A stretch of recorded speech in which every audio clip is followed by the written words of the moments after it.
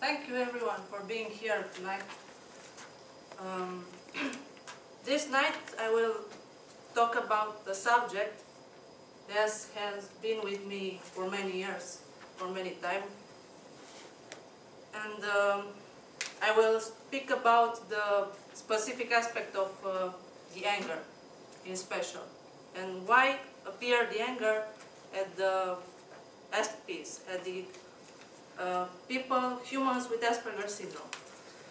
But let's start the subject. What is Asperger syndrome, in fact? The Asperger syndrome is a whole world, I can say. These are only 2 words, but it contains a lot of humans. It has been, this special word has been discovered by Hans Asperger. He was a Viennese physician.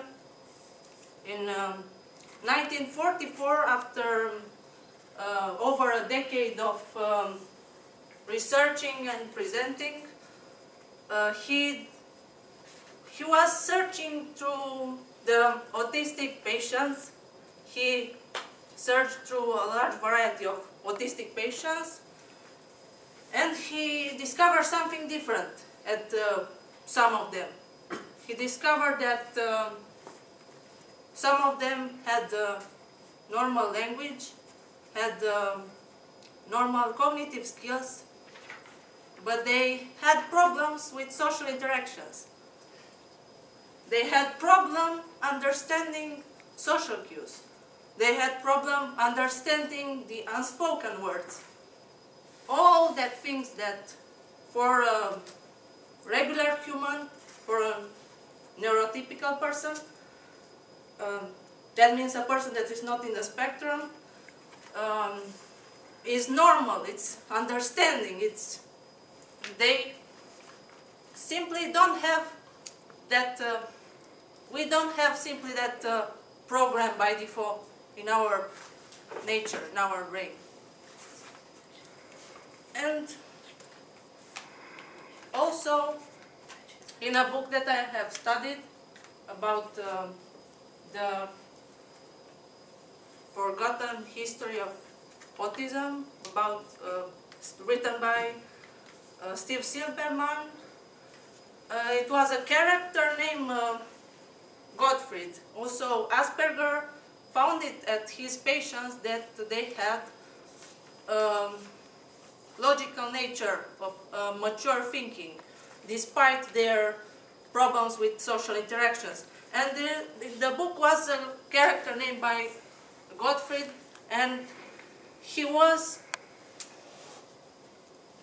seems to understand all that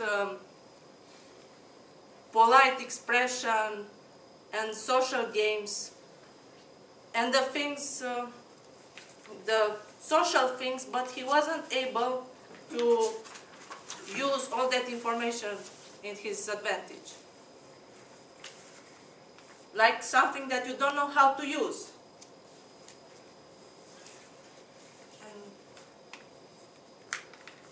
he seemed to not understand that the most things that the normal children instinctively know.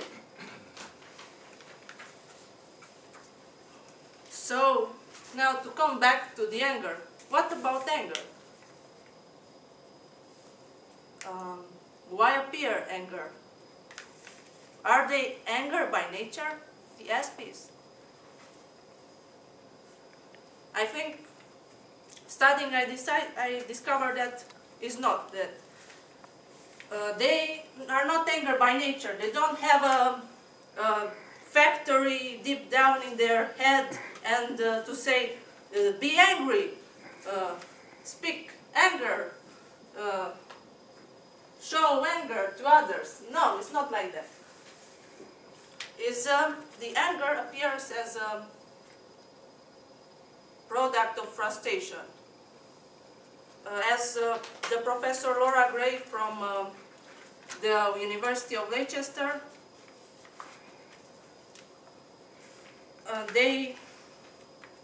you know, when you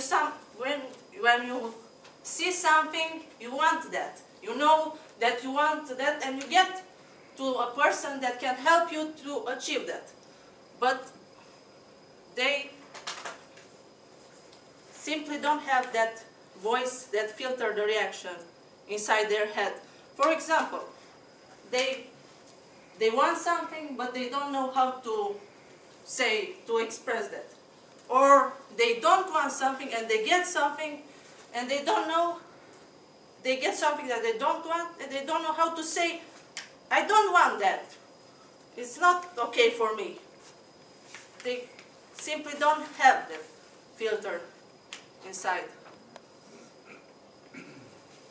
They had a hard time even sometimes identifying and understanding their emotions. And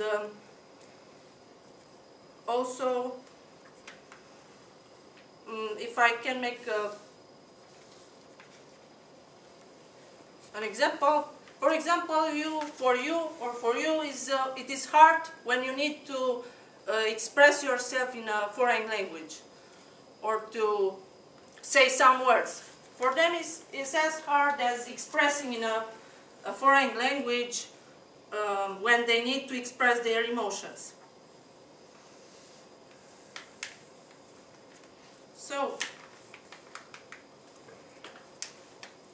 and another thing for anger, it is sensory overload. When there are a lot of sounds, you know that when you sit on your work desk and you had a lot of tasks to do, and you need to focus on that specific task, but you can't do that.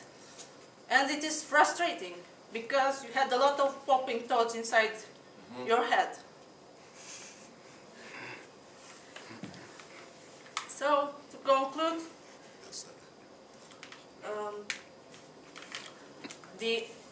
I hope through this speech you understand more about the anger, why appear anger in Asperger syndrome,